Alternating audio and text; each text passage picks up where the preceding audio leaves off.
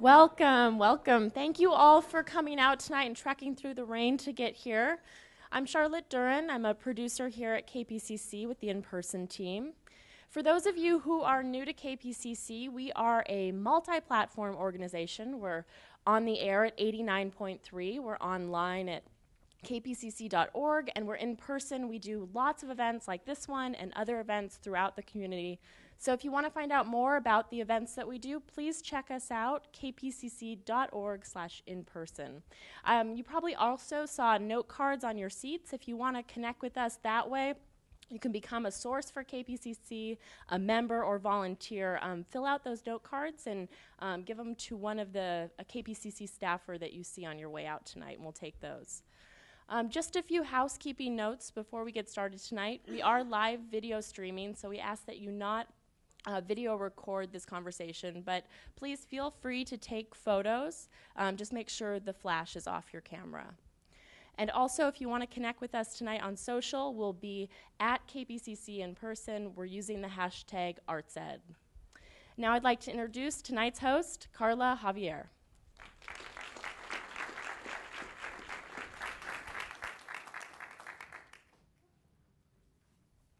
Hello, thank you so much for coming out today.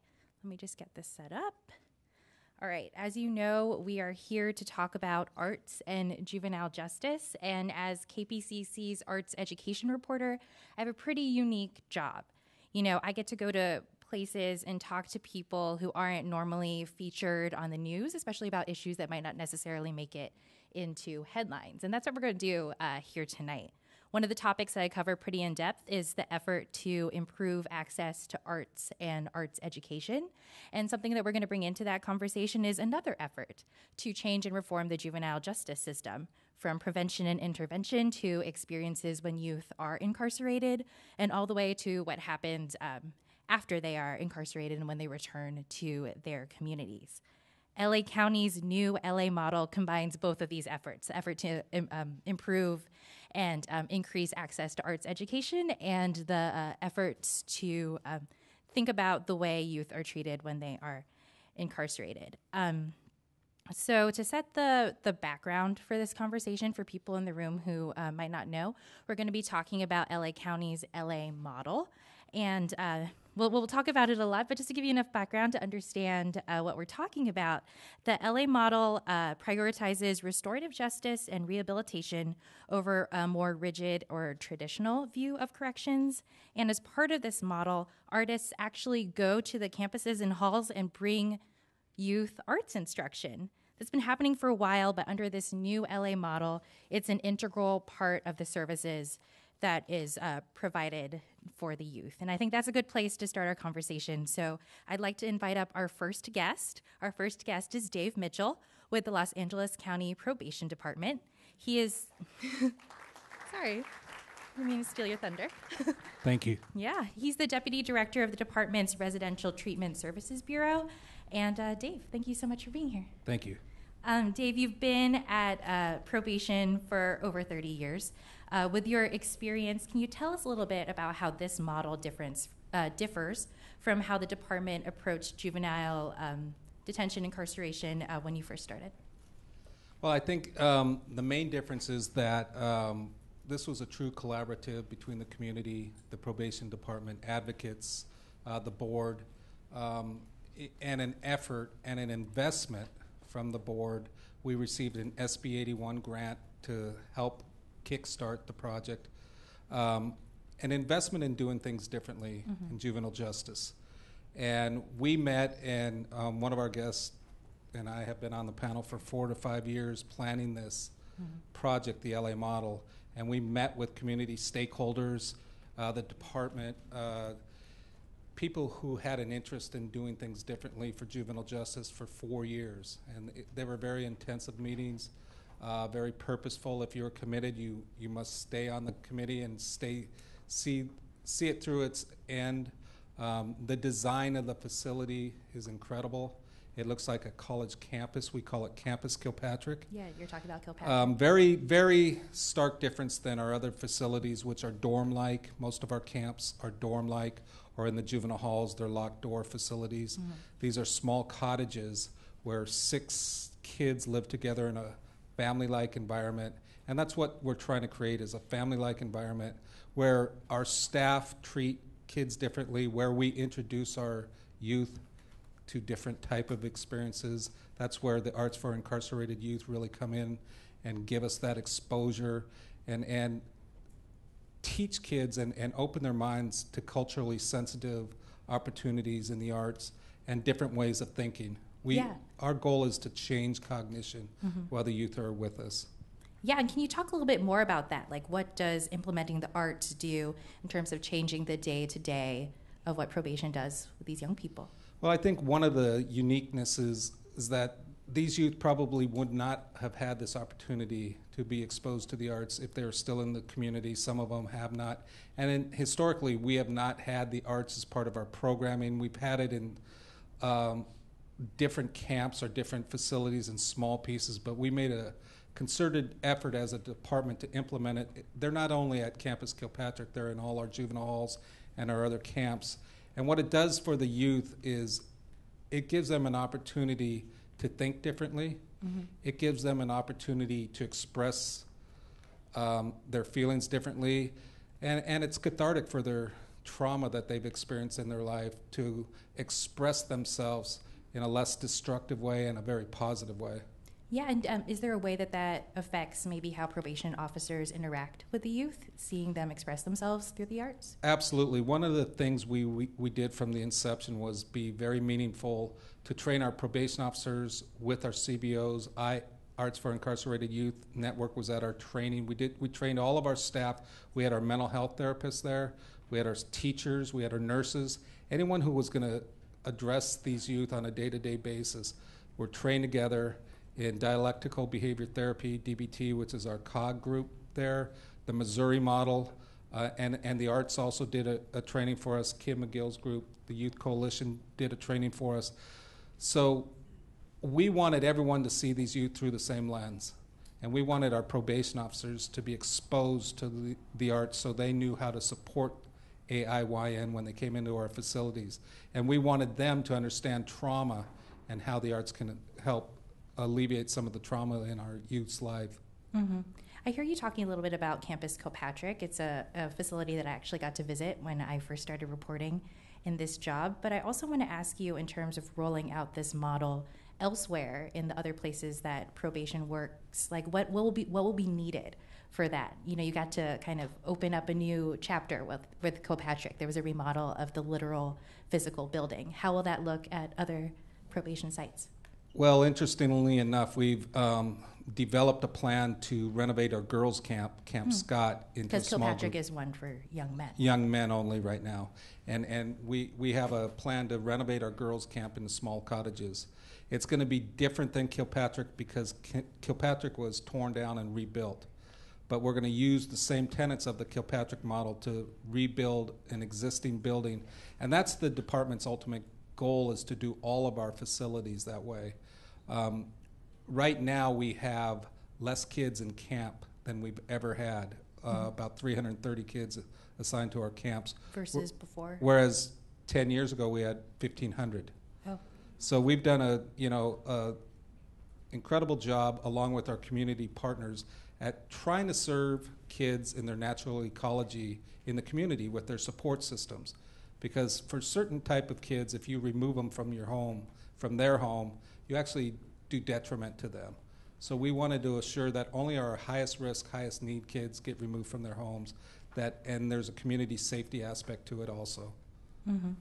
I want to bring in a question that we had from a listener who wrote in before today. We collected it using this thing called the Harkin Network, the Public Insight Network that we have here at KPCC. So this question is from Robert, who says he taught creative writing in LA camps and halls for 10 years. I'm going to paraphrase his question a little bit here, but basically it says, he writes, unit supervisors seemed resistant to creative expression, I guess when he was working in the camps and halls. So he asks why that might be. And if I can add on to Robert's question here, how do you think implementing this model will or won't change how probation officers work with youth? I think they were resistant because we didn't train them on it. We didn't have comprehensive programming. One of the things that Kylie and I discussed was her staff training my staff and on what the importance of the arts. And Fabian and I were talking about that, how he... Folks from the Arts for Incarcerated Youth Network. And so our staff now understand the value of it, understand why we're there doing that, and see these kids through a different lens. I think traditionally we've been worried about safety, security, much more aligned with law enforcement than we were rehabilitation. And for the last 10 to 15 years, our department's moving in a direction of rehabilitation. And for years, we were aligned with law enforcement structure, regimentation. We had boot camps, and that did nothing to change the kids' cognition. It just made them stronger, bigger, and it was a way to control them. But we don't want to control them. We want to change them. And how are you going to measure or kind of evaluate the outcomes of this LA model to see that change? We hired National Council of Crime and Delinquency to do a research, and we've already started the research project from the beginning. We're going to track kids up to 18 months to look at recidivism. We're looking at not only, how the youth do when they leave, but what's the fidelity of what we're doing while they're there? Mm-hmm. Are we sticking to the fidelity of the model? Are kids who get arts better off than kids who don't get arts? Are kids who participate in our culinary arts program? We plan to have a garden there.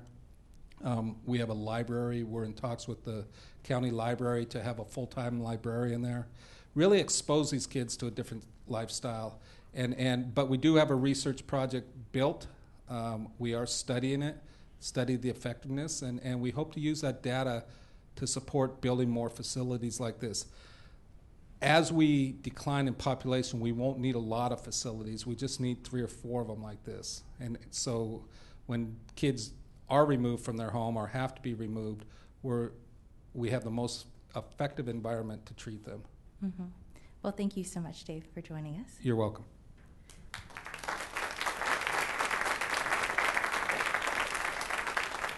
We'll come back to Dave Mitchell in a little bit in a panel discussion, but right now I'd like to introduce our next 2 guests, Fabian Deborah and Kim McGill.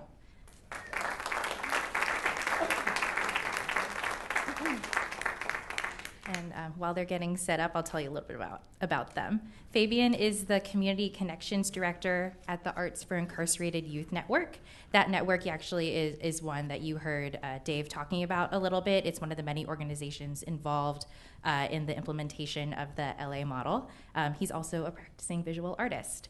And Kim McGill is an organizer with the Youth Justice Coalition, and she was also a part of giving feedback and developing this model. Thank you both for being here. Maybe we'll start with you, Fabian. We've talked before. You have some firsthand personal experience with the juvenile justice system, and now in your current position as the Community Connections Director, you work with youth in the system now. Can you talk a little bit about your experience and their experience and what they look like from your point of view? I mean, I think my mom gave me birth in the proper time, you know what I mean? And me growing up in the 80s, there was the decade of violence and the crack cocaine epidemic. Mm-hmm. And there was not many resources, although as a young one, I discovered art at the age of 6. And in that moment, I discovered art to be something that gave me hope, and it gave me my self-worth amongst all circumstantial barriers that I was raised in. Mm-hmm. But when I was getting incarcerated, I got incarcerated at the age of 12 for truancy. I ended up in East Lake Central Juvenile Hall, and then from there I went to Camp McNear, Camp Gonzales, and here I am, lost in this system, continuing the cycle of my father's drug addiction, et cetera. But in that time, I remember they had no resources. And I used to love to draw, and I was to make miracles out of a number 2 pencil. And there was not many staff of support. They wanted us to pursue and follow what it is, the program they called at that time. But there was one probation officer, and I always bring him to light. His name is Dennis Callwood. Dennis Callwood is an African-American, and I met him in Camp McNear. And I remember Dennis Callwood did something very important, very, very important to me. He acknowledged me. He recognized my gift. He recognized my talent. Your gift for art. My gift for art. And Mr. Dennis Callwood used to bring in boxes of art materials. And then he'll say, Fabian, you're not going to play basketball. You're going to stay in. Shh, don't say much. Now get the drawing. you know? And so for me, it was like, whoa, damn, this is cool. Like, finally, I get to do something I love. And most importantly, it gave me a sense of relief. Because at that time, I was already under depression, just the fact that the incarceration in itself. Mm-hmm. But art gave me that sense of freedom, that sense of hope. It gave me something that I can utilize as to help me reimagine what my future would look like upon release. And behind my personal life journey, I've been fortunate enough to take those lessons learned and then start to build curriculums and start to put things in place that can actually help also the youth that I come in contact with today, mm-hmm. to feel that same effectiveness that I've gained from the arts, Mm-hmm. And thanks to Arts for Incarcerated Youth Network and the fact that they gave me an opportunity to be able to come into these facilities and come and work with the youth, to me, that is how we begin to make this world a safer place. And on another layer, I like the fact that now probation department is paying attention and they're giving us VISTO clearances. I am a formerly incarcerated individual with a record. I have a background. And sometimes some of the institutions don't allow us in. Now, the probation department, along with the support of Arts for Incarcerated Youth Network, they've been able to turn that page. Mm-hmm. And because we do believe that someone who has been formerly incarcerated brings a cultural competency piece that can be very effective to the youth, we mirror that. They see themselves in me, and then we have this other, say, language that we can tap into that at times is very difficult for the professional to mm-hmm. capture. So that's a valuable experience. Yes, it is. For you. And Kim, you work with youth, with the Youth Justice Coalition, and you also have personal experience with the justice system. From, comparing now and then, what work do you still think needs to be done aside from, these new changes in the LA model? Not just myself, but the Youth Justice Coalition was part of the process to create the LA model from the beginning. As Mr. Mitchell said, we were part of committees. We had young people and parents on the program committee, and myself and a parent. And when I say parents, these are parents of folks who are either currently in the system or recently in the system. And myself, we were on the staffing and training committee. And it was a difficult process. We still are in the county that incarcerates more people than any place else in the world. We still have the largest juvenile hall and jail system in the world, the largest sheriff's department and probation departments in the world. And so our goal as the Youth Justice Coalition is to eventually dismantle punishment systems. We know that even young people who spend just a few days inside the system are 39% less likely to finish high school and 67% more likely to be in prison by the age of 25. And that's when you compare young people that have the exact same demographics and the exact same charges as their peers who don't get incarcerated.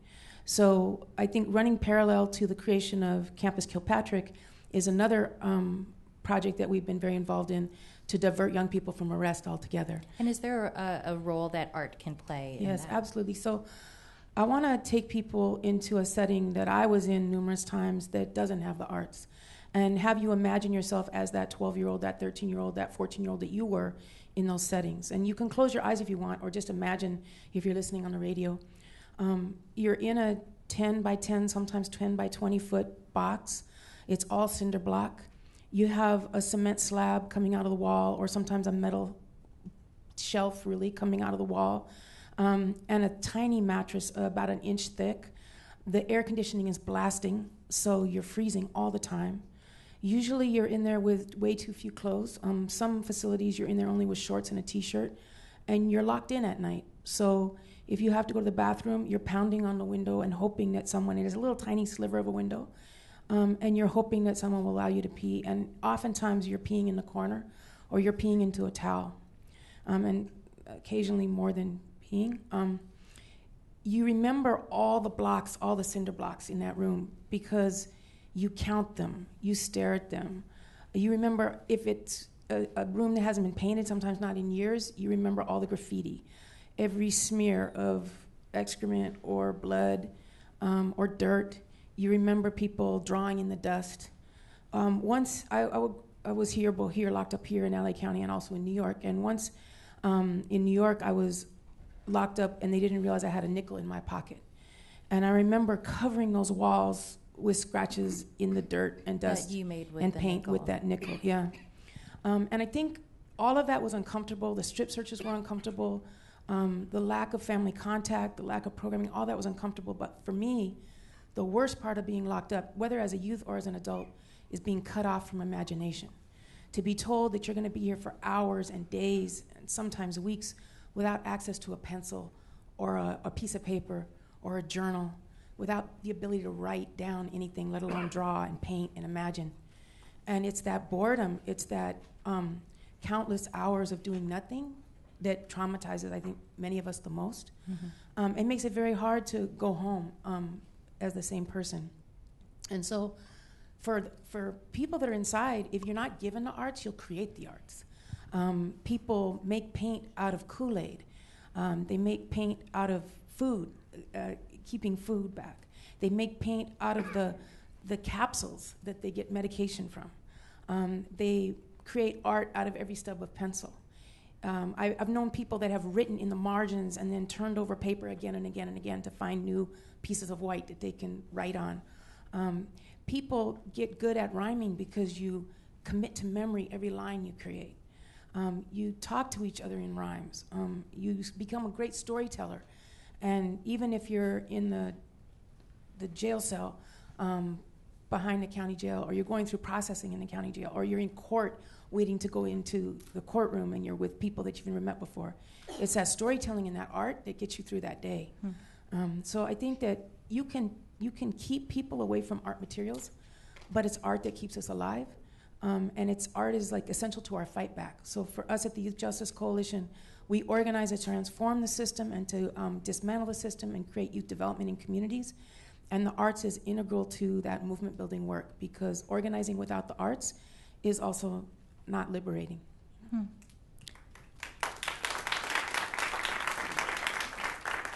So I want to go back to you, Fabian, just to follow on that, because you go to Campus Kilpatrick now. You bring arts, workshops and instruction to the youth there. Can you talk about a time where you've seen that really make a difference in a young person's? I think just the fact that we are able to come in and build relationship with the youth, that the transformation already begins from my perspective. Currently, I'm in Campus Kilpatrick once a week, and we're trying to develop a pre-release as AIYN. We're trying to do the pre-release efforts. And can you explain what pre-release means? Pre-release is pre-release is getting them ready and prepared, so building stability, so when they come home, that they already have some sort of a blueprint or some sort of vision of what the reentry is going to look like.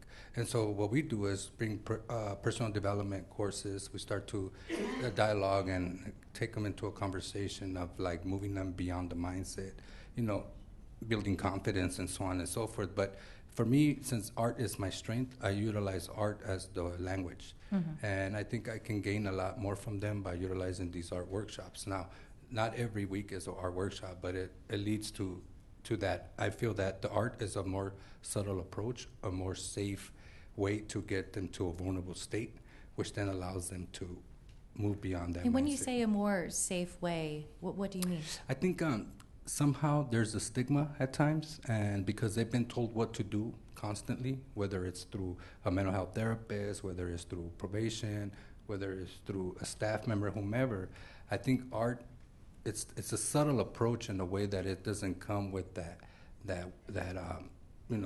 we'll say not traditional, what that type of stigma. You get me? It's hard to explain, but anyway, so for me, art is a more subtle approach. It allows me to take them to a place of vulnerability that at times maybe doesn't come from a very technical approach where this is what anger and resentment looks like. And I'd rather utilize art and have them, lead the way and take me to a place. But how does art do that? Art, accordingly to the way the art workshops are tailored. We have to be intentional when we create these art workshops that is going to help provoke thought and emotion. And so for me, if I'm thinking about the subculture that exists, which is gang culture, I have to understand that there's a certain belief system that has been embedded in them. And it's very difficult at times to get them to move from one place to another due to the gang ties. And so then I would have to then think, what is something that is familiar with them, that they are so familiar with in their circumstances, and utilize their surroundings to inform me, to help them to look beyond what that looks like. See, the environment informs my workshops. The youth inform my workshops. They're pretty much guiding me, and all I'm doing is intentionally tailoring the workshops to make it that much more impactful. So say, for example, and I think I can share now about one of the images. So for example, if we're in a camp, this is just a little something how I tailor our workshops, right? Or whatever the conversation is gonna lead to. So if we're in campus, and there tend to be cinder walls, right? The wall. And so I say, how can I utilize that wall to help me tailor this art workshop? How can I help the youth look beyond that wall?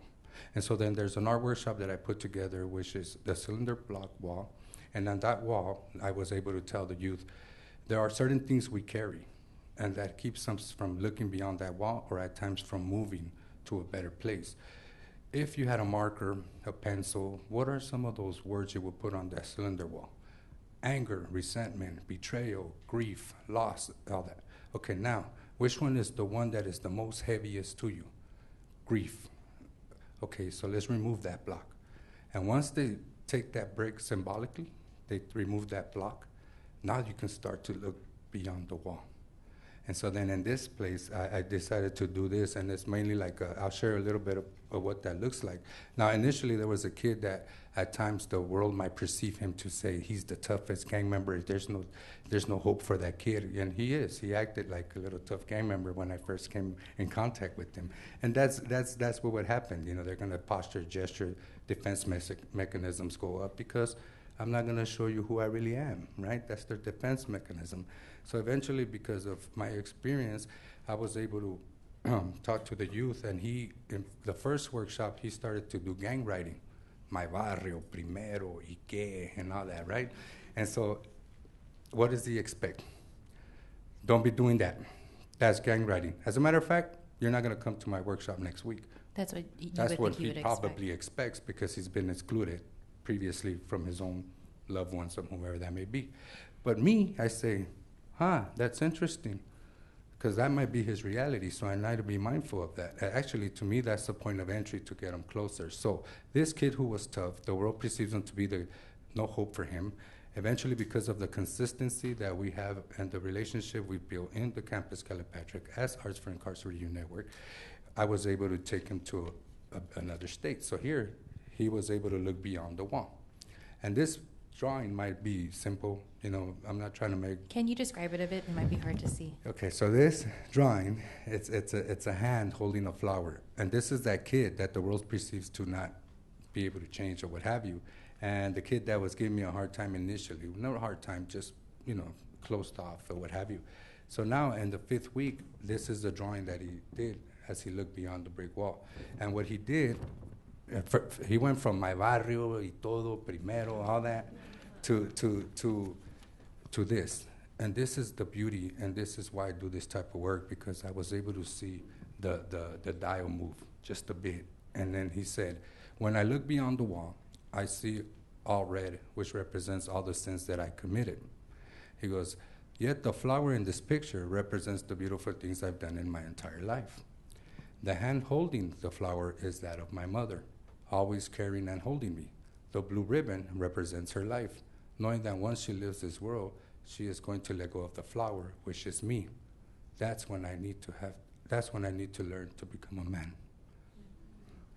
And something as simple as this, as basic as this, I'm not trying to make Diego Rivera's out of this class. It's not so much about that. Now, if they do, great. That's just the icing on the cake.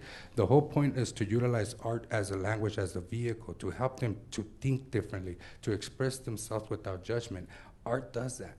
It's a very subtle approach, but very effective. And the kid that was perceived to be the toughest little gang member, troublemaker, or what have you, just gave me a glimpse of who he really is. You get me? Mm-hmm. That's what we're doing.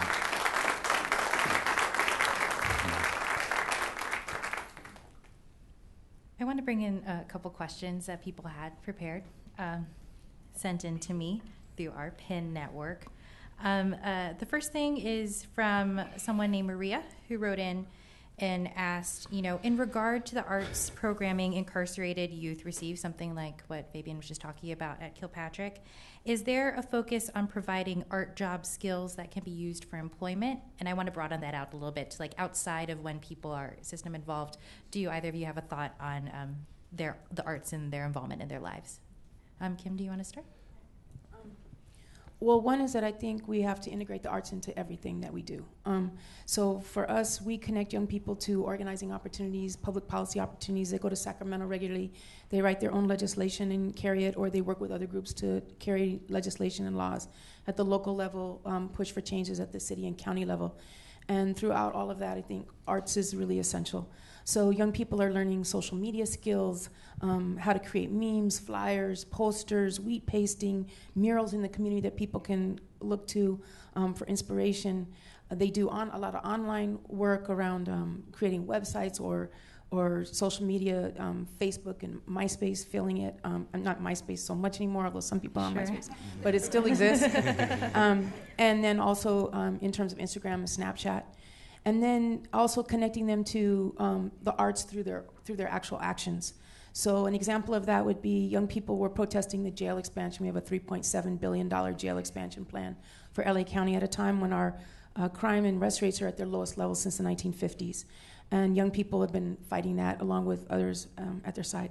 And so one of the things they did was they went to Mira Loma, which is the planned location for the jail, to collect dirt to show that it was saturated with valley fever and also other toxins from that being a military base.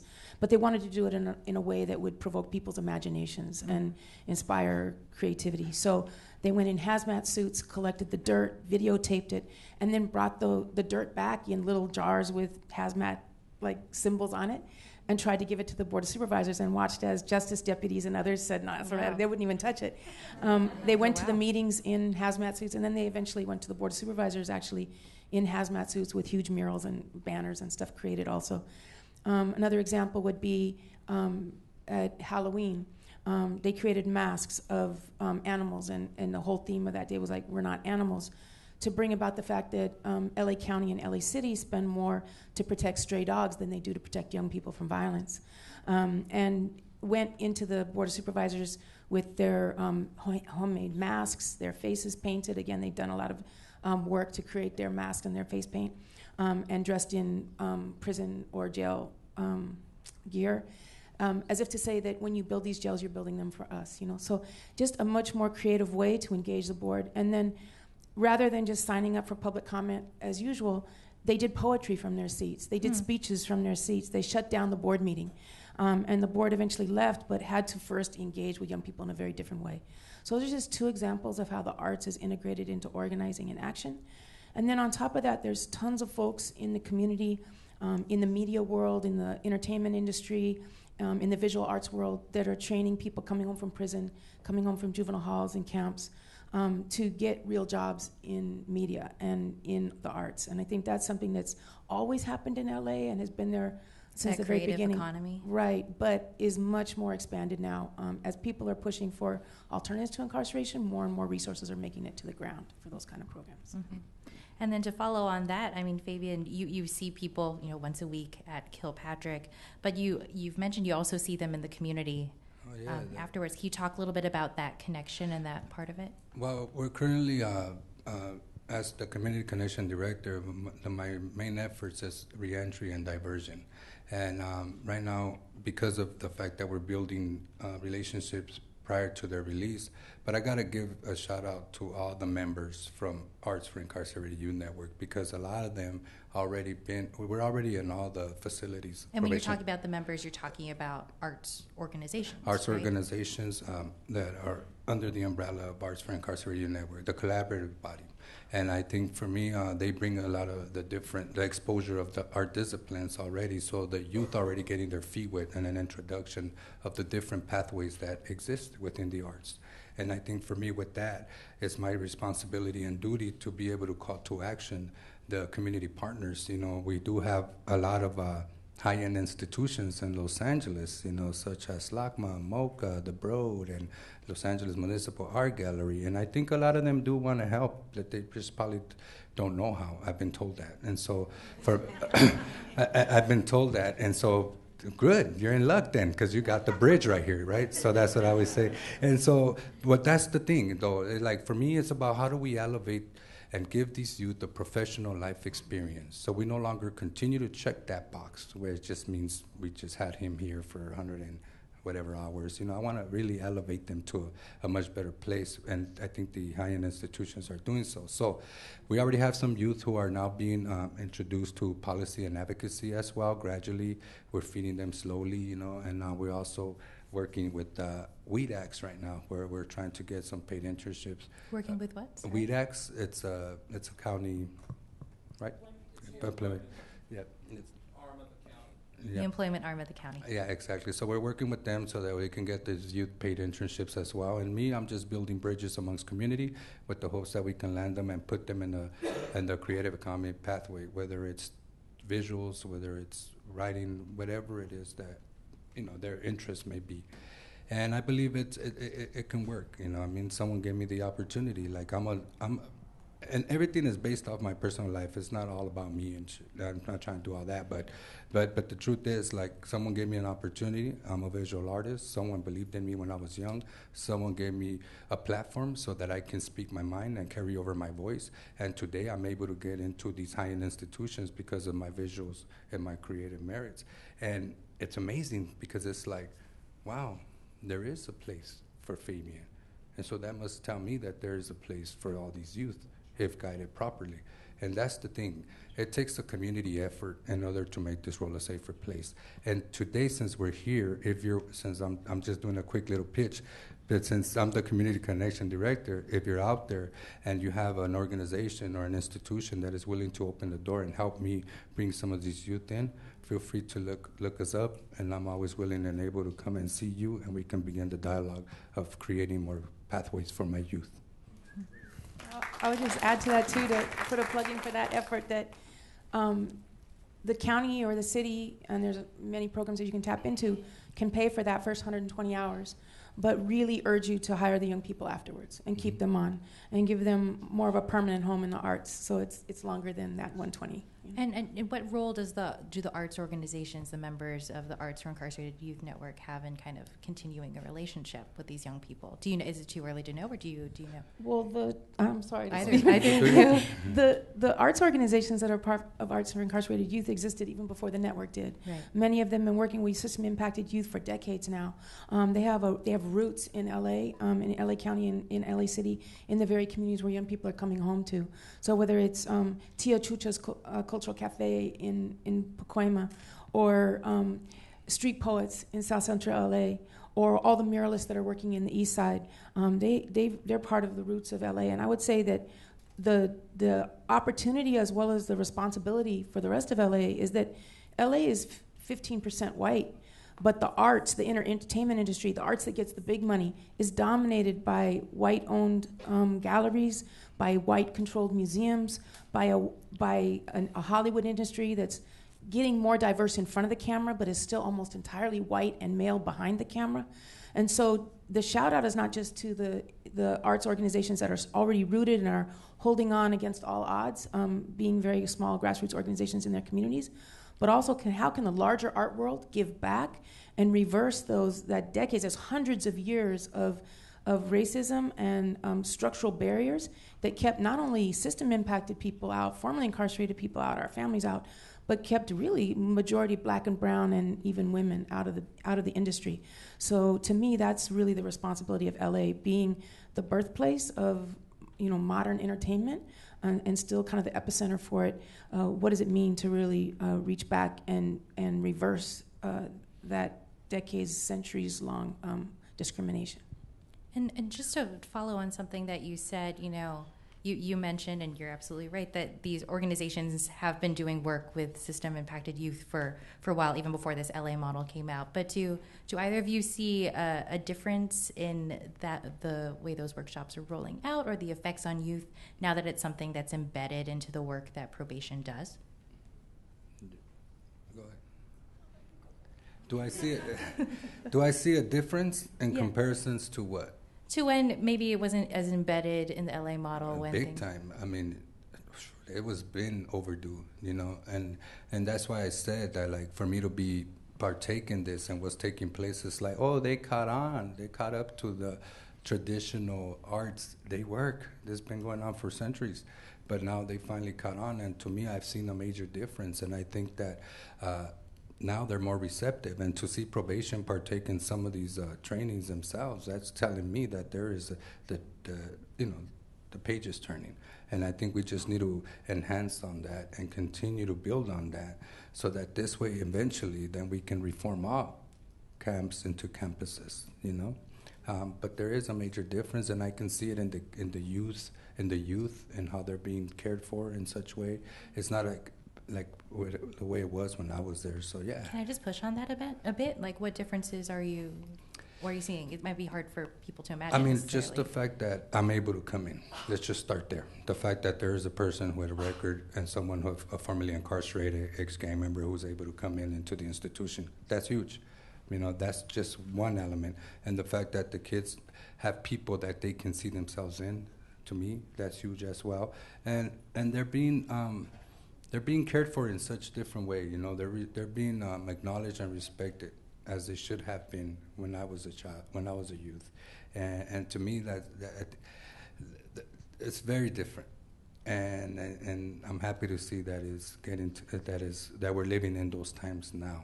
But there's still a lot of work ahead of us, don't get me wrong, you know what I mean? And I just want to bring us back to that original image that I gave of what it was like to be in that cell, that cinder block cell, freezing. That's still the reality for young people every night in our juvenile halls. It's still the reality in our camps. The majority of young people are in a dorm setting. It's still, when you walk into facilities, and I think it's getting better in terms of murals covering some of these, but where the walls are institutional colors that not only subdue your imagination, but subdue your resilience, your ability to fight back against very unjust conditions, and where the rules on the wall are all about containment and control. And so I think it's important that the arts are coming in, but it's also about how can we use the arts to free ourselves from that kind of vision for public safety in LA County and beyond. Because all over the world, people are dismantling prisons. There's a movement across the country and across the world to end youth incarceration. Mr. Mitchell already said that we're at 300 some people in the camps, down from 1,000. And when YJC first started, there was almost 4,000 youth every day, and that wasn't very long ago. That's just in the mid 2000s. 4,000 youth every day, 2,000 in camps, 2,000 in halls. And so now we have the lowest crime rate, again, I said this already, but since the 1950s. This is our opportunity to end youth incarceration and to really do what the evidence tells us, and also what our own personal experiences tells us, that we should not be defined by our one worst act or defined by our worst or most debilitating trauma, but really seen by what are our dreams and how do we have a youth development approach. And that means investing in a youth development department, which has just been created in LA County, and moving toward a youth development structure for all young people, but especially for system-impacted young people. And in youth development, the arts are a key component of that, along with education and career readiness and mental and physical health and recreation, as well as civic engagement, learning how to organize and be able to imagine and create the world around you. So. I want to talk about this more when we bring Dave Mitchell back up in a little bit. But first, I actually want to pivot to one of Fabian's colleagues, Kylie, who's here in the front row. Kylie is the executive director of this Arts for Incarcerated Youth Network that you've been hearing a lot about tonight.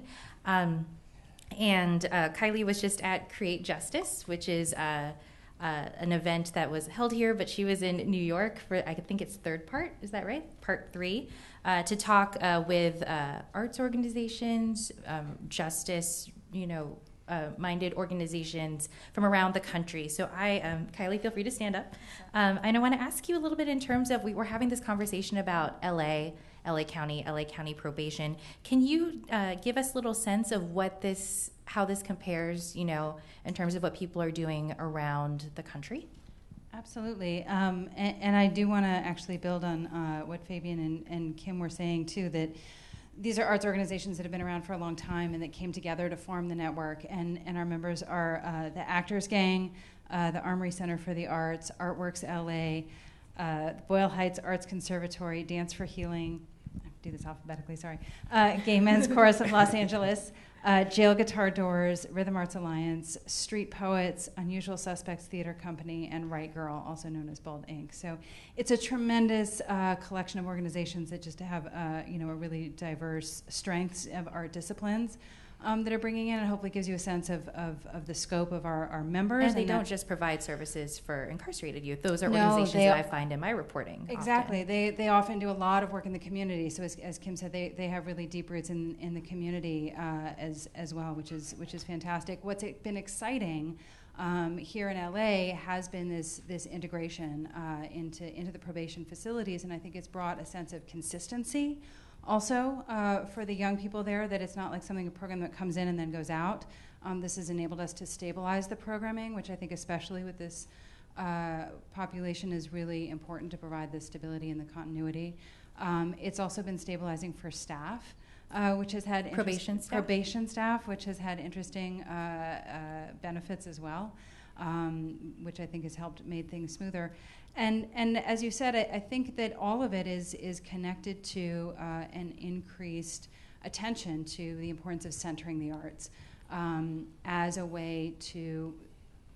The thing that's really cool about the arts is that when you're really talking about justice systems, especially for young people, they are systems that are designed to divide and to exclude and to control. And what the arts are really, really, really good at is including and collaborating. And I think that's part of why it's such an effective strategy. So what we're finding is that this is happening in LA. I think LA is at the leading edge of it. The leading edge. The leading edge. But it's not alone, which is really wonderful. We're seeing in New York similar investment in arts as a way to, as an intervention and also an early prevention strategy. It's a way to build community strength. It's a way to build public safety. We had a whole contingent from Chicago, from Philadelphia, from Boston, increased interest from Nashville, and my favorite is Paint Lick, Kentucky, which was fantastic because it also brought out a conversation about urban versus rural, and the need, how arts also provides a way to engage in communities that maybe don't have a history of organizing, but it is a way to lift up and shed light on, and also to humanize in a way that feels accessible. And did you hear conversation of people talking about things they would want to learn from the way LA has done this, or? Absolutely, yeah. What's been exciting is I think that we've created a model to think about how grassroots organizations of all sizes, I mean, we've got the whole range in the network, can partner with public agencies, and that's been really exciting. I think it's enabled us to access public dollars that weren't coming to the arts before. It's provided a way to get some of that money to the community much more effectively, and has created, I think, a true partnership too that's helped sort of on both sides of that equation, and that's been exciting. And so we've heard a lot of interest around how can we bring that to other communities as a way to lift up some of those community arts organizations and organizing organizations to work in partnership to transform some of those systems. And I also just wanted to ask you, we've been talking about this work at Kilpatrick in a lot of our conversation here and with Dave, but I was wondering if you can give us a sense of the work that your how much of this work your organization is doing in probation's camps and halls. I would love to do that. We're in all of them. We're in all of the juvenile detention camps. We're in all of the juvenile halls. We are in all of what are called the Juvenile Day Reporting Centers. There's 5 of them, probation-run schools in the communities, providing 90-minute art classes twice a week at every facility in 12-week cycles year-round. And that's amazing. So we're really, really proud of that. And in my reporting, rare, just in general, for a student to have, that much access to arts education. Yeah, and so that's part of where we're saying if this works here, how important it is to invest in that as a prevention strategy in the first place. Thank you, Kylie. You're welcome.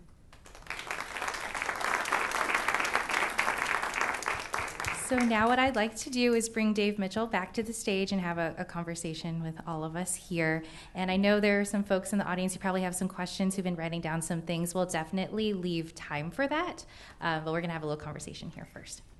So in response to my reporting, I cover arts education. A lot of people have asked me when I was preparing for this panel, out of all the different things that probation could provide to young people when young people are in their care, why build the arts into that model, and why dedicate the resources to that? Dave, how does this support a bigger picture for these youth? I think, like I alluded to earlier, it's really about changing their thinking, and the arts are a vehicle to change their thinking. Kids do not change when they get to the community unless we've impacted the way they think when they got into our care. And cognition is incredible, that they have to see themselves differently, and I think the arts give them that opportunity, also see themselves internally in a different role, but also to think about, the metamorphosis of that picture from what he drew first when he came in was his placa to what he drew when he left. That meant that he had internalized Fabian's lessons. And that's our goal, is to change the way they think. These kids have it in them. They're smart kids, they're creative. Oftentimes they don't have the opportunities, they're educationally deficient, and they've already been pigeonholed in a certain area. The arts give them an opportunity to shine where they may not have had success in the community. And do either of you have any other thoughts on that? Well, I just wanted to expand a little bit on what I was saying about youth development. There is a real field of youth development. We just haven't seen it in LA County. It's ancient too. New York, Philadelphia, Boston was doing it in the 1800s when a lot of young people were pouring into the streets from all over the world as immigrant youth. And meanwhile, in LA County, we were investing in suppression, and even then had the highest lynching rate and beginning to have the highest incarceration rates in the nation. And I think that's kind of the untold story about LA and why we've become the epicenter for punishment as opposed to an epicenter for youth and community development. So when you look at youth development, which again is a real field, very becoming ancient, and around the world it's also even more widespread and more developed. The arts are a key component of youth and human development. It gives people an opportunity to imagine a reality beyond what they see. It gives people an opportunity to heal from the trauma or the anger that they faced.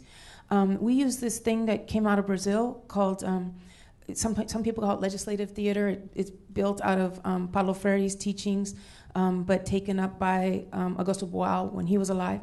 And what young people do, or anybody in the community does, is they act out their reality, and then you freeze the scene, and then other people can step in and act out a new reality. How would they solve that differently? Oh, as a technique. But it's really integrating the arts into problem solving. We also use the arts a lot in transformative justice. When people are having conflict with each other, or when one party's harmed and another person or another group of people is accused of doing the harm, you can get into a logical, mental conversation about what's happened. But when people can go beyond that to integrate the arts and feelings into that, then it leads to a whole different transformation. One, it enables people to really step inside the shoes or the experiences of the other party or the other person. And then it enables people to really apologize or take responsibility, to also talk about how they've been hurt, and for the whole community to come together and see things differently. And I don't think that's possible. That kind of reimagining is not possible unless you use writing, creativity, drama, visual arts to make it happen. I see that as a common thread almost in the way that both of you were thinking about the arts as transformative as a personal effect. Another thing I wanted to ask y'all while you were all here is, all of the organizations that you work with or you're representing today were part of the conversation and development of this LA model that we're talking about, and the arts as part of that model. But I want to ask you what you would say to someone who would push back on these ideas that we've been talking about, who would push back and say maybe it's too expensive, or approaching juvenile justice this way is not rigid or punitive enough. I'll take the first shot at that, and I think Kim may agree. It's more expensive to incarcerate youth than to invest in them, and especially in the prevention efforts and rehabilitation. So as we've reduced our numbers, we can utilize some of those resources to provide what the kids need, whether it's in the community, in our facilities. But I think we're real short-sighted when it comes to prevention and programs like this that may not have the evidence behind them that they work, because you have to do them long enough to gather that evidence, and you have to be able to take a leap of faith that you can invest in this so you can continue to reduce the number of youth who are removed from their home.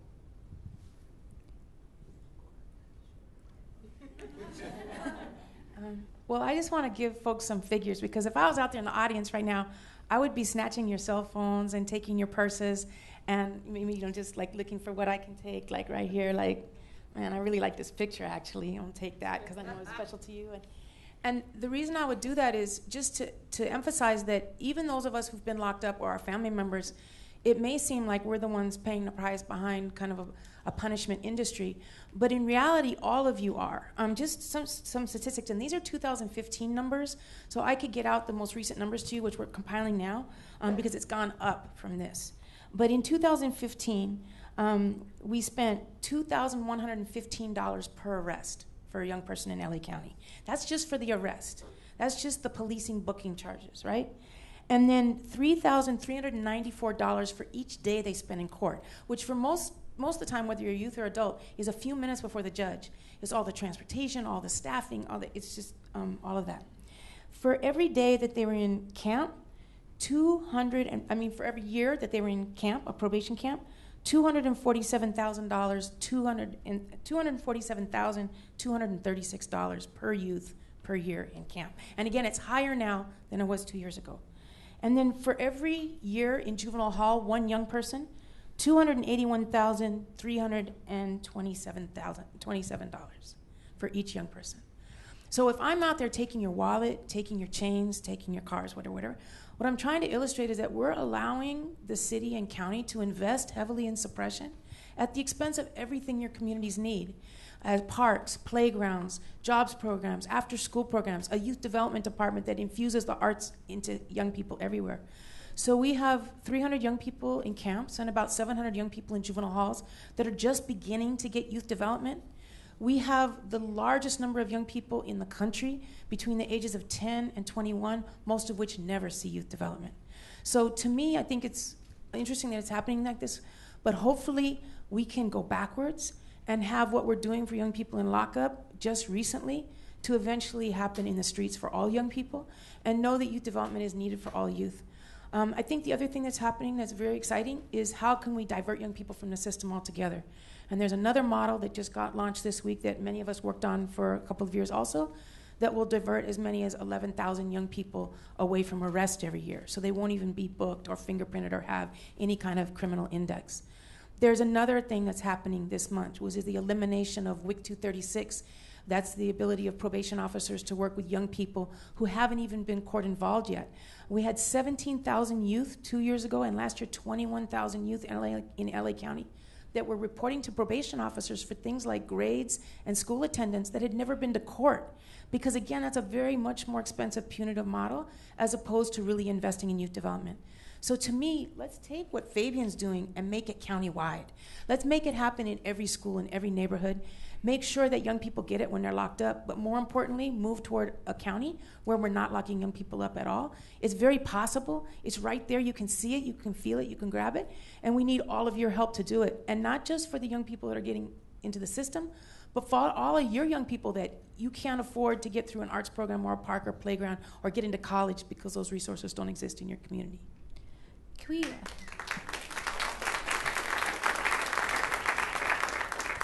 I want to ask a little bit about what the plausibility of that. I mean, Dave, I'm not sure if you have a thought of that, or the what would it take to get there, if that's where probation is headed or going. Well, I think it takes several things. Number one is resources. It takes changing. It takes success, replication, political will. It takes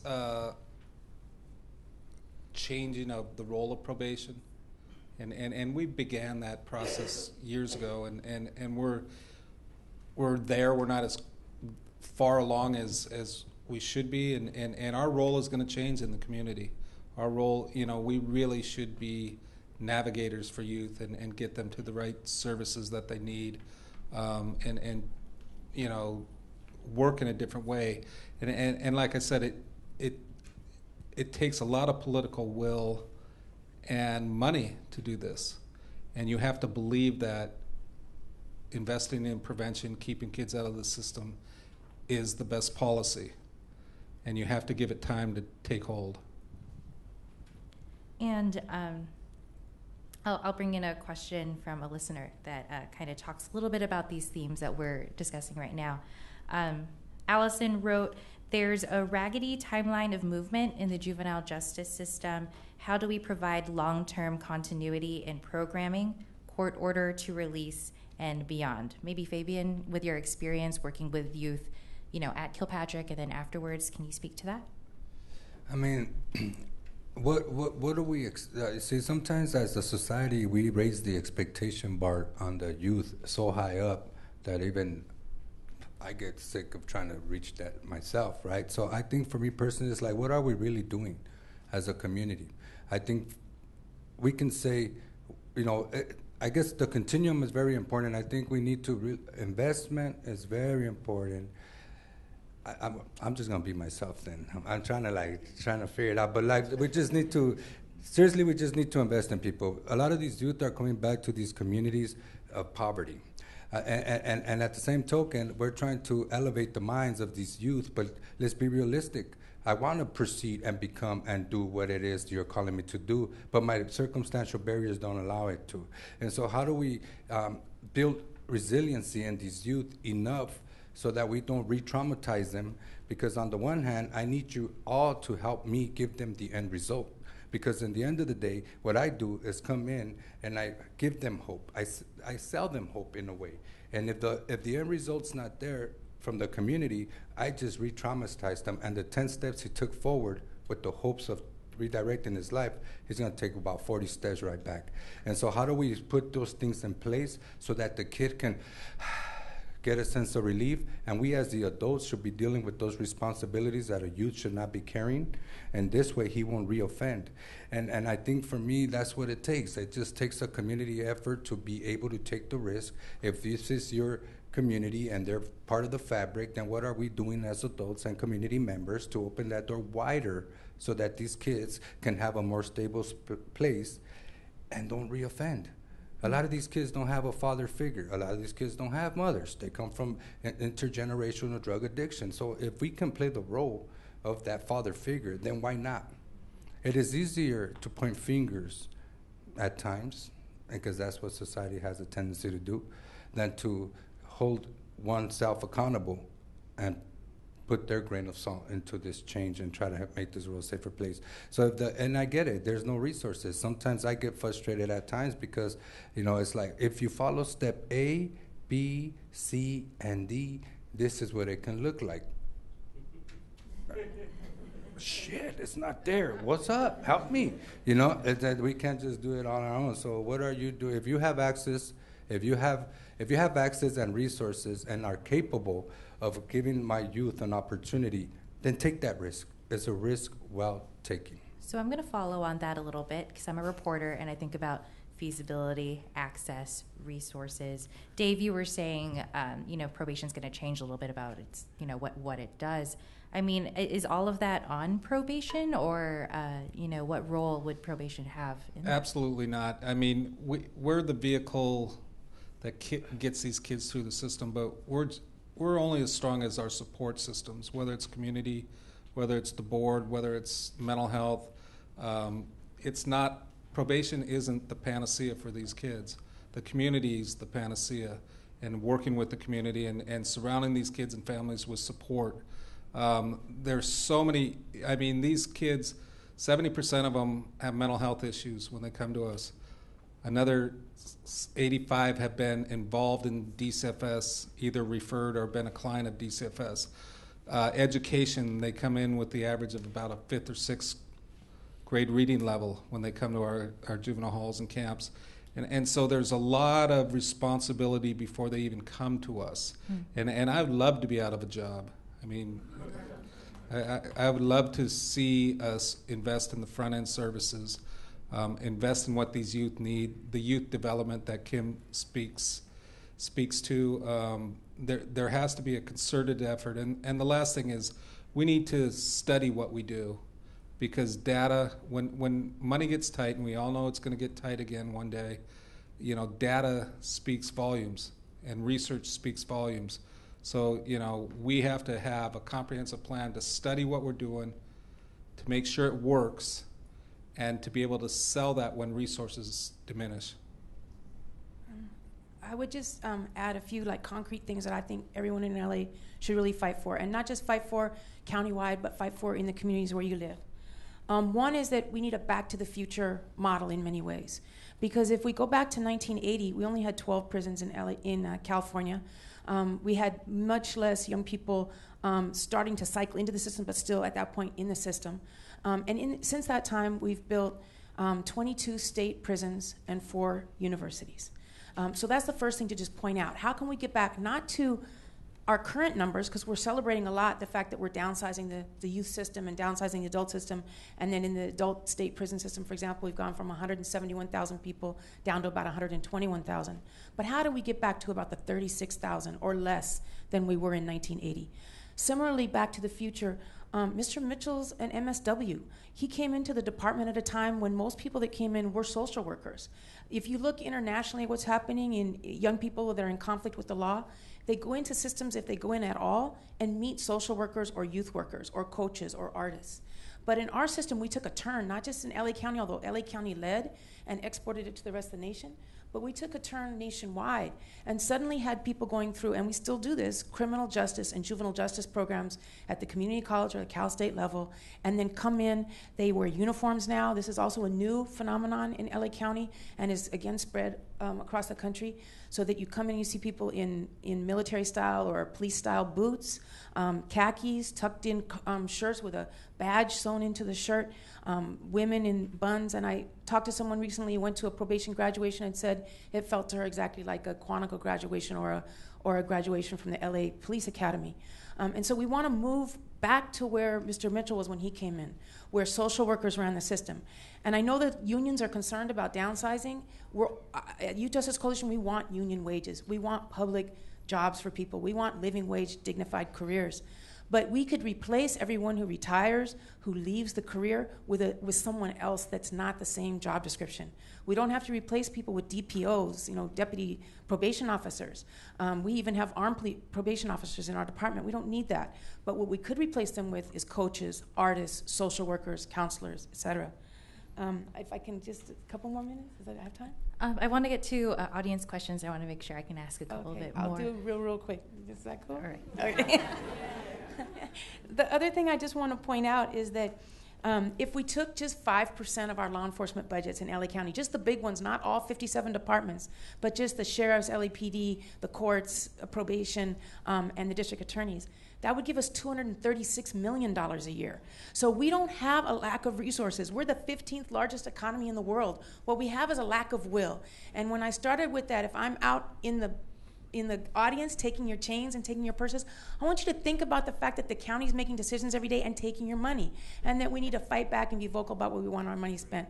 And start with the marijuana tax revenue. Have 100% of that go to young people, since there hasn't been investment in young people so long, and that's one industry that can now support young people that have been so devastated by the war on drugs. I do. Sorry. I want to get back to this question of feasibility, though.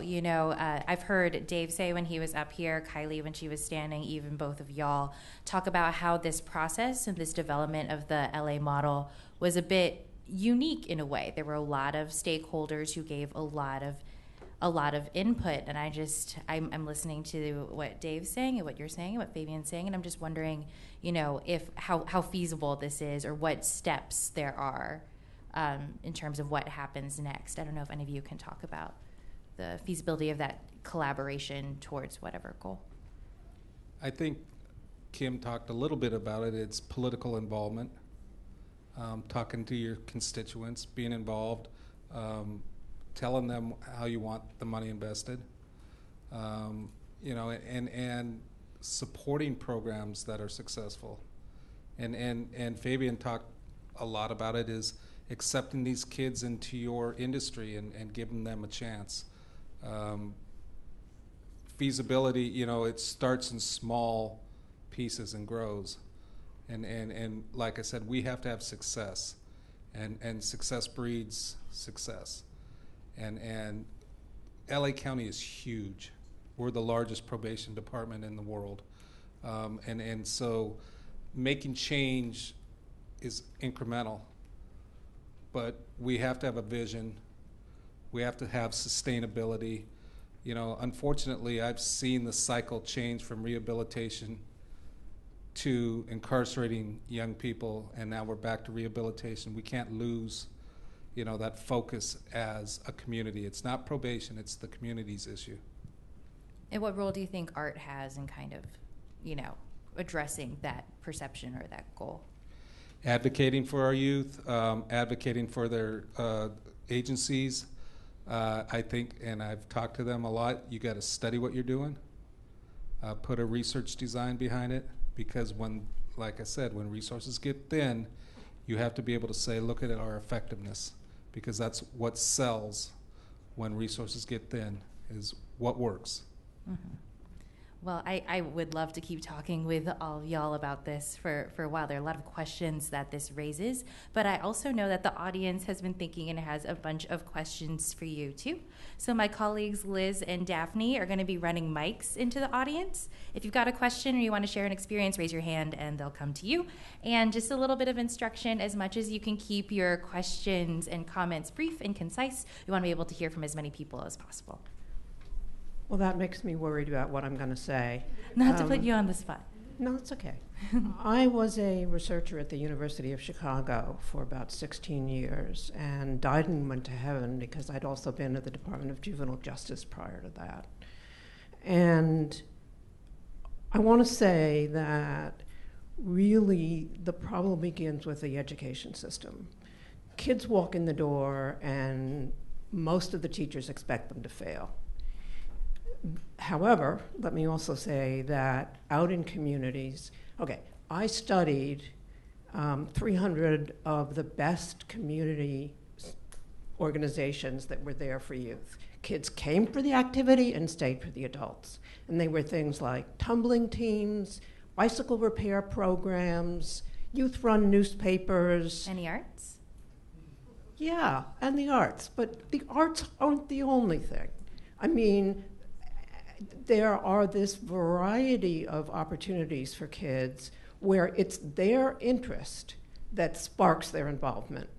And opening it, I mean, your model is great, but opening it beyond that, it is marvelous. So what I'm hearing in here, if I may jump in, is in terms of the education system and other roles other partners have in providing this. Is that a fair? Well, yeah, I mean, youth development doesn't start in corrections. It starts when kids are in kindergarten.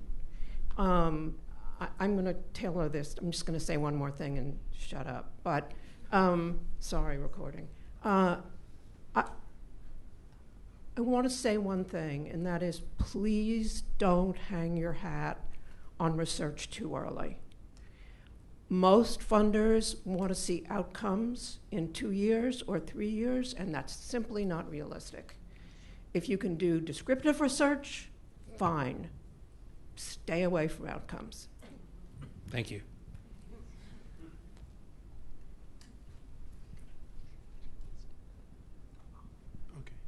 Okay. I noticed when you were talking, you said subtle because they are not continuing to be degraded by what they haven't been taught. And the key for me, I taught within LAUSD which is a system 64 years after Brown versus Board of Education that is still 90% Black and Latino, and no attempt is made to educate these kids. They are not given critical thinking skills. And what art does is it allows kids to enter and open up without being degraded.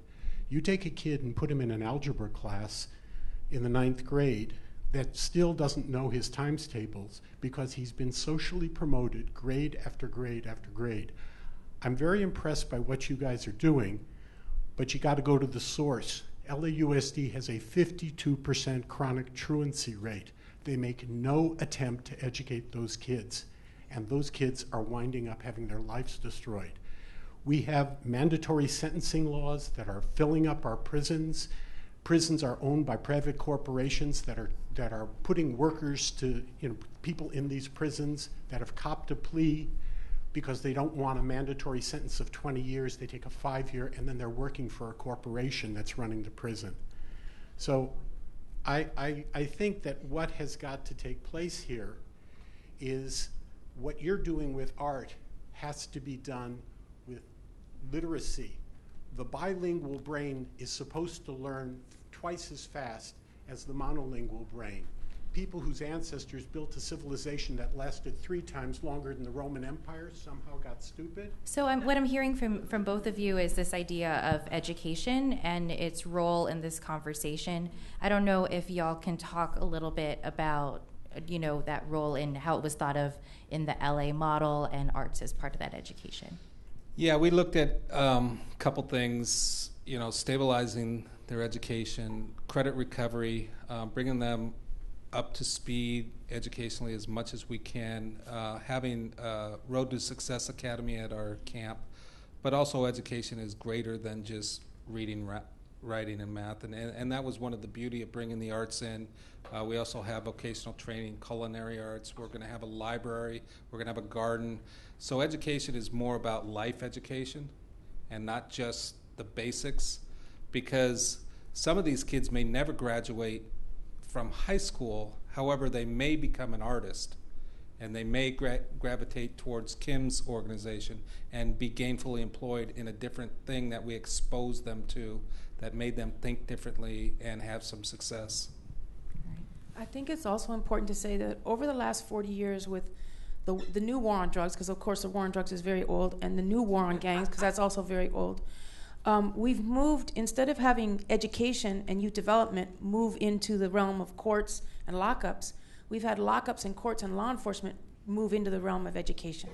So for any of us who came up after the 80s, we came into schools that looked and operated a lot like prisons, surrounded by razor wire and security gates, with more police officers on campus than counselors, with more emphasis on containment and control than on, and standardized testing, really, than on creativity and imagination and learning to be a critical thinker.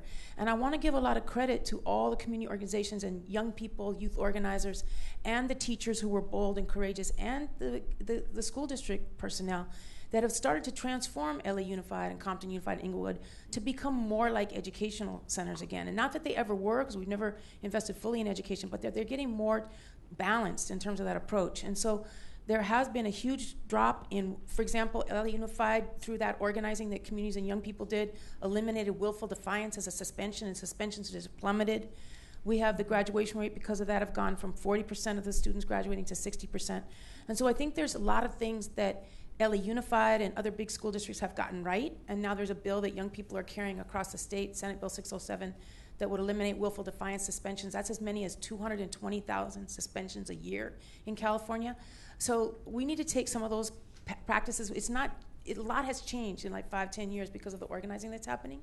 And when we looked at suspension rates just last week, this is current data, right away, now data, the highest suspension rates in LA County are happening within LA County Office of Education.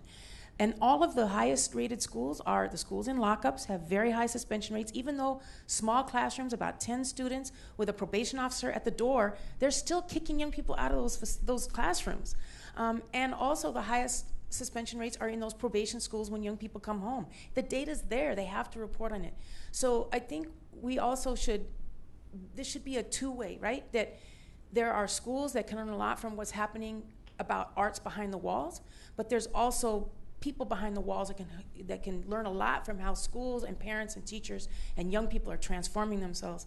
And if we think of it as like one group or one entity in LA having all the answers, I don't think we'll ever get to the vision we want. I think that's just really, really crucial to say. That's interesting.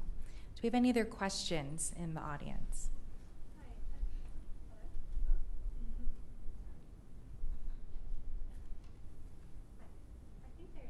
There we are. I think there's a stigma with arts education that it's a luxury and not a necessity, because the value of providing an outlet for creative expression or a conduit for empathy can't be measured on a test.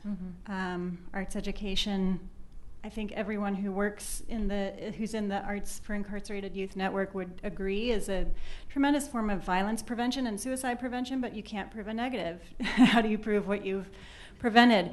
So how do you dispel that stigma with something that's so not necessarily quantifiable, but so valuable? I mean, I think that the data and the science is in, that when young people engage in music, they do better at math. That when young people are engaged in the visual arts, they become better business owners and better teachers. That arts is essential to our development in all other areas. And it's true what the woman said when she said, young people can't just have arts development. A youth development model or a community development model means that you're engaged in education and recreation and career and health and mental health and the arts. But for sure, the arts is essential in developing your other skills. And it's the only thing that separates us in evolution from other species, right? Our caves had drawings on them long before we advanced in other areas. And people painted their homes long before we had, mechanized vehicles. So the arts also gives us the creativity we need to invent and to imagine and to evolve as a species. And it's the only thing to me that separates us from other species that are amazing and tremendous, but haven't had that capacity to create in that same way. And Fabian, you're a practicing artist. Like, maybe outcomes are hard to measure qualitatively or quantitatively. Do you have a vision of how they could be measured, like, qualitatively? By giving them opportunities. I'm just saying, like, by creating more opportunity, I don't think measuring is asking too much of my youth sometimes, you know what I mean? Like, it's bad enough they have all these external stressors. They've been asked to measure up all their life. And I think when it comes down to outcomes and evidence-based practices, to me, that's a turnoff, although that's the way the society works. I think, to me, I'm just accustomed to working and what's in front of me. If I can uplift the youth one at a time, then I'm doing my duty. I try not to get so caught up and consumed with evidence-based and data collecting, because to me that defeats my purpose in a way. And so I personally just focus on what it is, my calling, and that's being present for that youth. And if I can help impact one youth at a time, then I'm changing the world. One youth at a time. That's why I stay grounded. I think it's also important to say that there's never been a family in the wealthier area of Pasadena, where we're sitting right now, or on the wealthy west side, that went into a ballet class and asked for an evidence-based study that ballet was important for their child, or that went into an arts, it's only young people of color coming up in the poorest communities that have to prove some scientific outcome to everything that they ask for. And I think that's... Yeah, a conversation about the outcomes and the measurements. I think we had my name is Obed. I am an English professor at East Los Angeles College. But before that, I was a gang member. I was also incarcerated. And, when you asked us to close your eyes and you started going through the description of the cell, I began to cry, because it is a very painful experience. Now, this thing about perception, right? Our art, and when I say our, I'm talking about Latino youth, African-American art, or any type of art that is not white, has for a long time been criminalized, right? And, just to make a point about what was said by the gentleman here about, did an entire civilization just become dumb overnight? No, absolutely not, right? In that time span, there's been centuries of enslavement, of brutal oppression, and criminalization. If you go to East Los Angeles, you go to Boyle Heights, a lot of the walls have these beautiful murals on them, these graffiti plaques on them, right? That for a long time was called criminal art, right? If you were caught creating this beautiful piece on the wall, you were probably arrested. And a lot of the youth that are incarcerated for, graffiti art. Now it's become cool. It's become hip. Now you have the whole art district. Everybody, people are getting paid to go do a piece on a wall, while our youth were being incarcerated. So this idea of perception of criminalizing. Going back to what Kim said, a woman in Pasadena doesn't have to say, well, show me the data that ballet works, right? We know that art works. It comes from curiosity. One of our first instincts when we are born is to be curious, right? And from curiosity grows creativity. At some point, that creativity is stunted, especially in lower income minority communities. Yeah, that seems to be a theme among the conversation here. Dave, you look like you have something Yeah, to I say. just want to say a real quick plug. Thank you. We currently have about 200 of our youth in halls and camps enrolled in either East LA or Mission College and taking college courses. And you talk about looking at kids differently, and we put a shirt on that says they're enrolled in college and stuff like that. And I mean, I think a lot of people have alluded to this. The arts are a piece of this, but setting the expectations not too high, Fabian, but sometimes our kids are amazing what they will achieve. And who would have thought that the camp system would have 200 kids enrolled in college in our juvenile halls? And it's just the opportunity. And they do most of the classes online. But at Challenger Youth Memorial, and we're going to do this at other facilities, we now have instructor-led courses in our facilities. So I was glad to hear you're at East LA. Thank you. I think we just have time for about one more question. I do want to say that our panelists will hang out here for a few minutes afterwards, so you can bring your questions and comments to them then. Hi, Kim and Fabian, you seem to have a lot of passion and really creative ideas about how to change the system. And Dave, you talk a lot, you're a public official, you talked a lot about political will is the barrier, the main barrier. Because you guys, you're coming up with great ideas. You're saying there's feasibility within the amount of money we can save in restructuring. I mean, so there's obviously some type of divide here. And I was just wondering, Dave, as a public official, since political will is something that you focused on, how do you think, how do you fit within that model? How do you make political will as a public official? And on top of that, how do you include Kim and Fabian in an executive in an official manner to get what they're saying actually, actualized? Does that make sense? Yes, I think so. Creating political will, you do it within your organization, and then you do it with the justice deputies, you do it with the board members. You fight for what you believe in. You have to be an advocate yourself. I'm a bureaucrat stuck in an advocate's body sometimes, and you have to have passion for what you do. You have to believe that the work is still good and it's right. And then sometimes you have to take chances. I signed Fabian's, I did a provisional clearance on him, what we do. and our organization was so not used to doing those things, and our chief and our assistant chief said, we're going to use credible messengers in this organization. So I took that, and they were creating political will for us to do that. And work, and change the culture in probation as far as, we're going to do business differently. And you can create political will on a local level.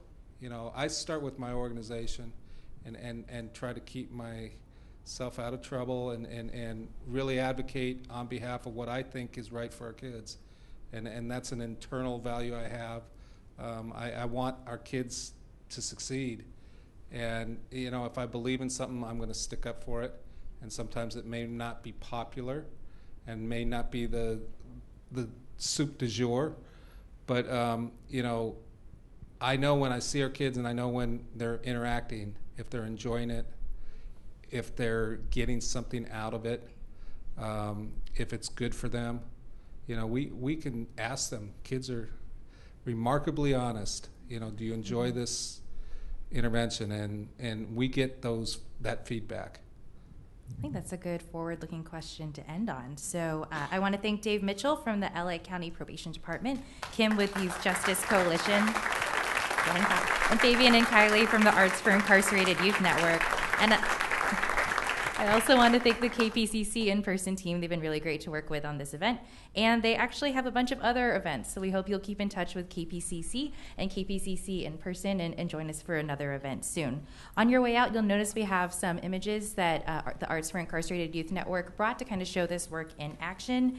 We'll be here to talk, chat, answer some questions, and thanks again for coming. Have a good night.